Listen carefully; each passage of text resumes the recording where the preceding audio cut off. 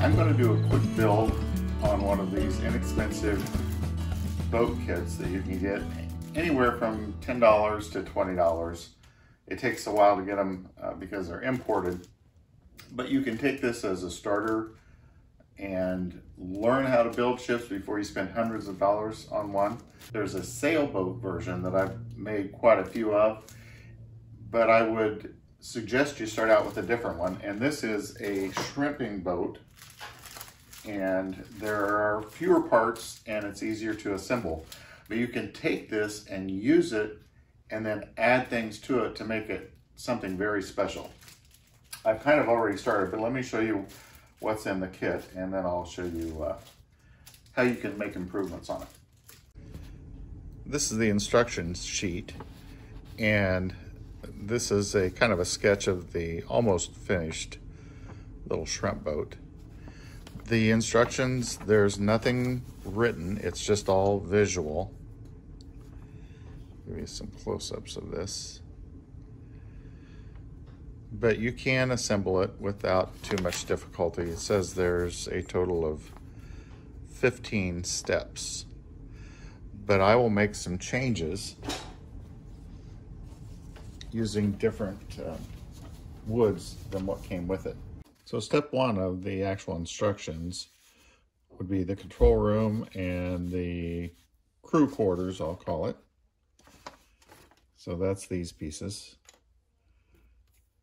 So I will begin constructing these, because you build these first.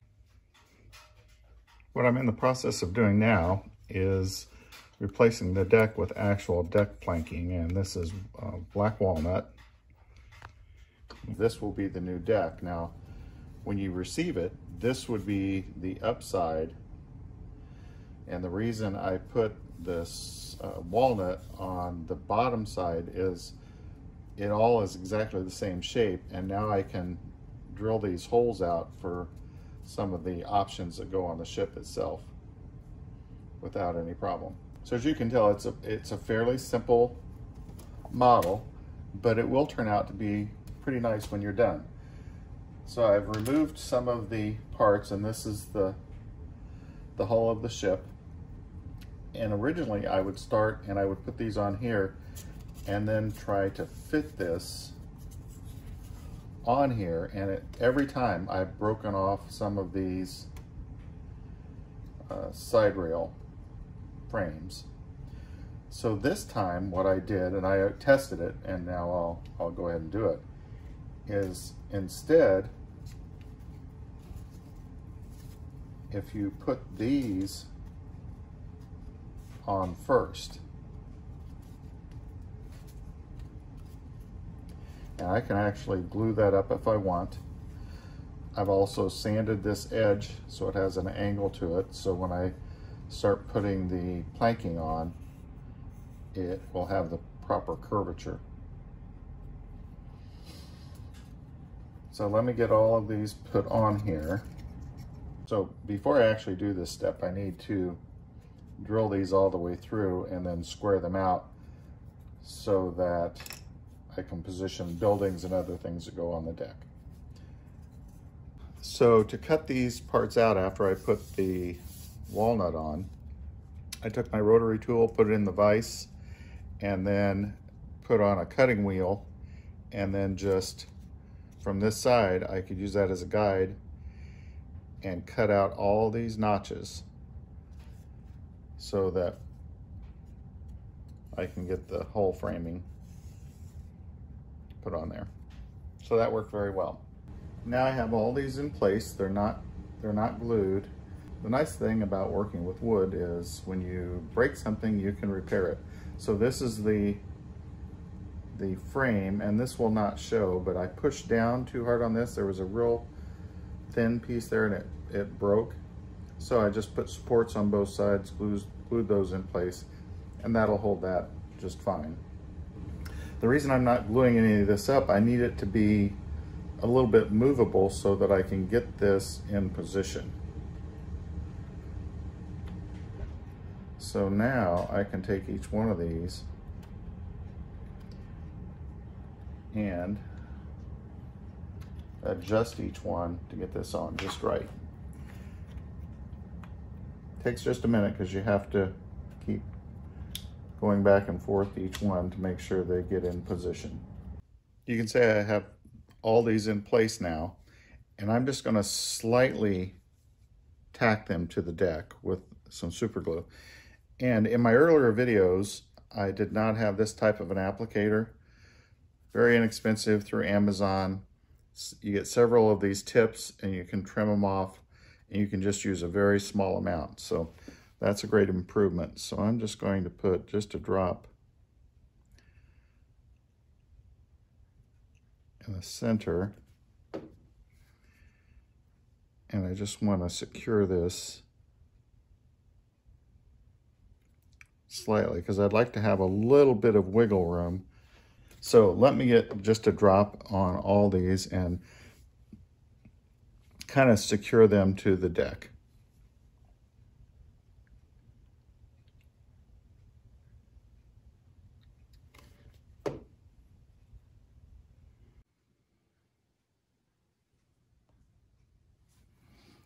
Hopefully you can see that I do have them all in position. I did not break off any of the stems.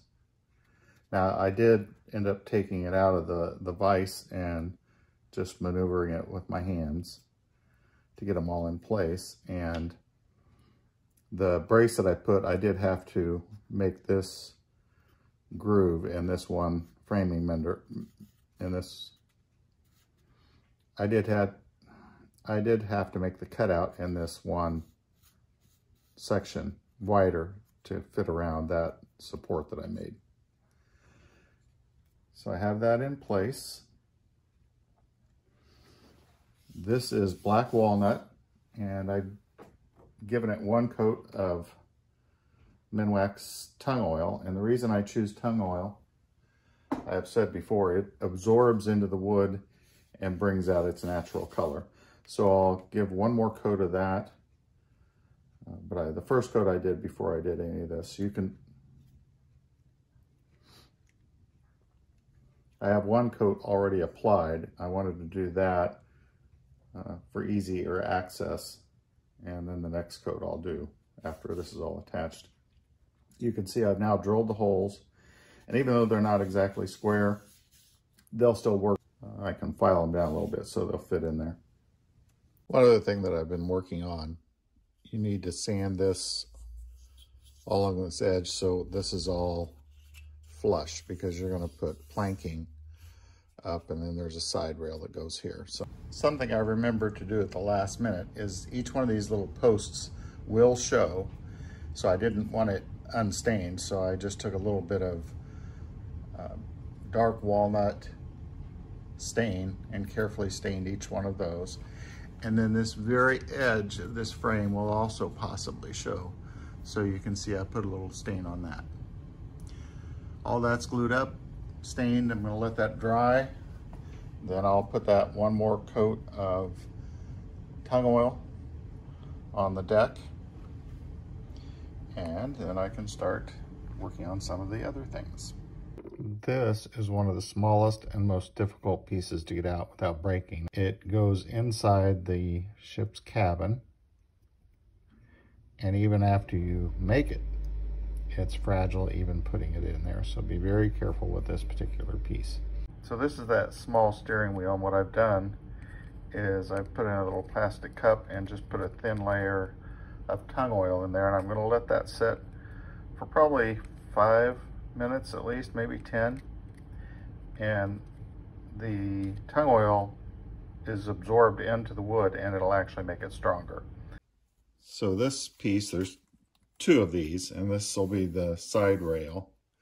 And then it does come with your planking strips.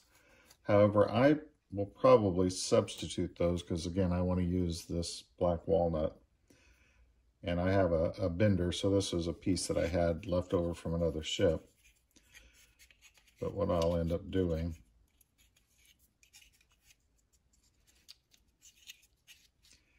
is gluing these so that the top edge of this plank is level with the top edge of the deck.